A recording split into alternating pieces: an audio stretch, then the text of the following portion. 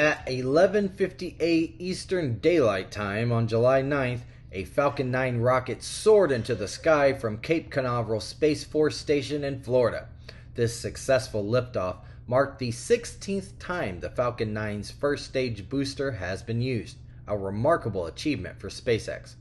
On board were 22 Starlink satellites destined for low Earth orbit. Now, following its ascent, the booster descended back to Earth for its 16th landing, gracefully touching down on the deck of the SpaceX droneship, which is named Just Read the Instructions, in the Atlantic Ocean. Approximately 8.5 minutes had elapsed since liftoff when the booster made its return, Space.com has reported.